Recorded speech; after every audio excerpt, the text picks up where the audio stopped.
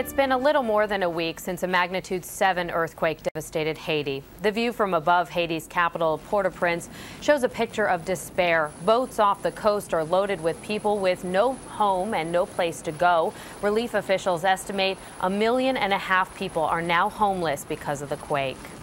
Meanwhile, rescuers continue to pull survivors from the wreckage of collapsed buildings in Port-au-Prince. Teams from Mexico and South Africa saved a woman trapped for 7 days in the National Cathedral. Dirty, weak, and dehydrated, the woman was found under a mountain of debris left by the destruction of the Archbishop's residence. The UN's World Food Program has distributed food rations for more than 200,000 victims of the quake, but the goal is much larger. The relief organization hopes to provide food to at least 2 million people by the end of the month. Joining us now from Haiti is David Orr, spokesman for the World Food Program. Good morning, David.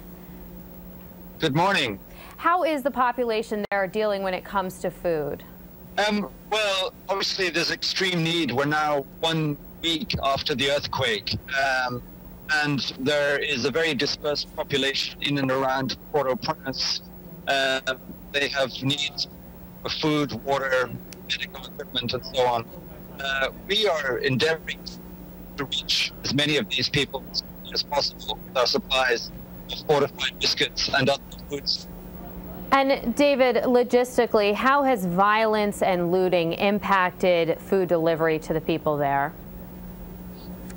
The World Food Program is using the services of the UN MINUSTA peacekeeping force to act as escorts for our convoys, and they assist our distributions, securing the area around the trucks, helping form the beneficiaries into orderly lines so that we can conduct the distributions in as orderly a manner as possible. Have the U.S. food drops been a good tactic? Do you think that that's something that other organizations should utilize to get food to the people who need it most?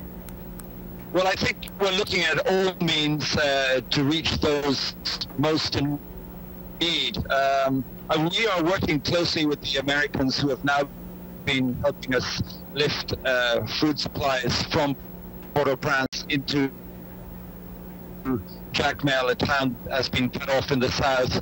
They've been taking in high-energy biscuits and their own ready-to-eat meals, using this air route from the capital to the southern town.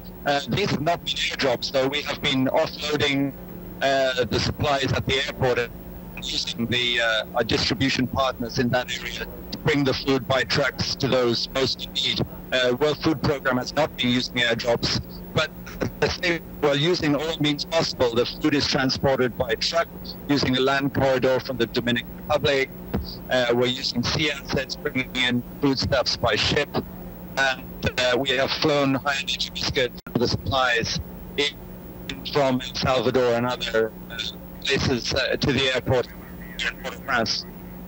David, thank you so much for the information tonight. We really appreciate it.